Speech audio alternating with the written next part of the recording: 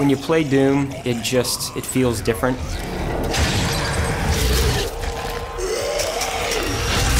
We've taken the essence of Doom, the DNA of Doom, and said, how does this translate for a modern shooter audience? It's exciting. It creates that feel that is unique to us, and that's why we do this, is to create experiences that are unique and are something that is distinctly ours. It starts with combat, the fluidity of movement, the speed of movement, using your guns in really effective ways and feeling connected to the weapons, the responsiveness of the weapons. Doom is about guns first and foremost, and fighting demons with guns. I think the designers here did a great job. I mean, they really tried to make each weapon distinct. Each one kind of has its own style to it. For example, the shotgun's kind of an up-close and personal weapon, but you can modify it so it has an alternate fire that it works from a distance. You're inspired to keep playing because you want to fill up that full arsenal.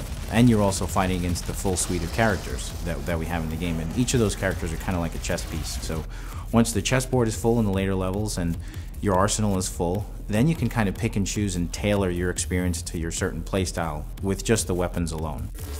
The way that you play is one of the most fun parts about Doom. Pure Argent energy you've just taken into your system. It seems to agree with you. We've kind of had this whole upgrade system that allows you to play in a lot of different ways and use, your own strategy and how you approach the different arenas, and even tweak that as you go through the game. Then there's the progression items like the research projects that we have and the runes. Each of those basically allow you to customize your character and the way the game plays and the way it feels. I like to tailor my experience to speed. Make it so I can glory kill faster, I can mantle faster, I can switch mods faster, I can do all these things just a little bit faster. And once you stack these things on top of each other, the game just plays even faster than it already does, which out the box it's pretty fast. So, but that's my personal playstyle. A lot of games have kind of execution moves. Because the game is so fast-paced, it was a nice way to get out of what kind of happens with the clunkiness of some melee systems, and make melee within the Doom franchise something that really is very Doom. It's contextual. Anywhere that you look, you actually do a different glory kill on a character. So if I approach a character from behind, I'll do a certain type of glory kill, and it all feels very fluid. I've played the game for a crazy amount of time, and I still love doing it. It's not a casual game where you can kind of, be doing something else while you play, especially in the arenas. They're very challenging in the best possible way.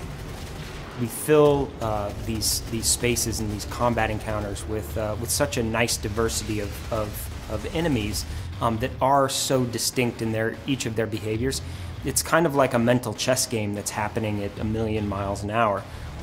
You could turn a corner, there's a Mancubus. You're probably going to want to switch to a chain gun or a rocket launcher or a Gauss cannon, whatever is your favorite heavy type weapon.